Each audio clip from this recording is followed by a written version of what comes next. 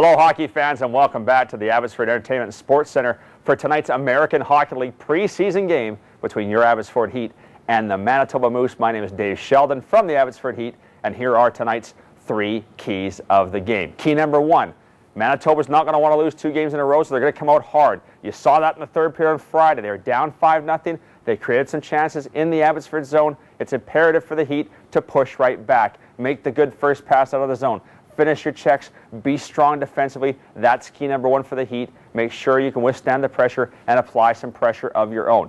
Key number two, it's going to be a feisty game. Again, second game of a 2-game matchup. You always see a little more feistiness out there, always see a little more dirty work out there. That means there'll be power plays. It's imperative on the power play to convert. The Heat had 2 goals in the power play on Friday night. Let's see if they can't do that again.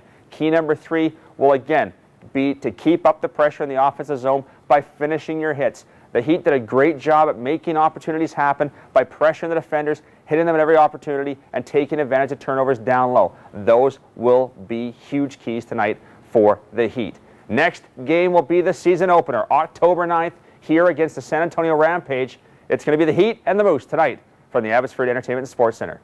For the Abbotsford Heat, my name is Dave Sheldon. Enjoy tonight's game.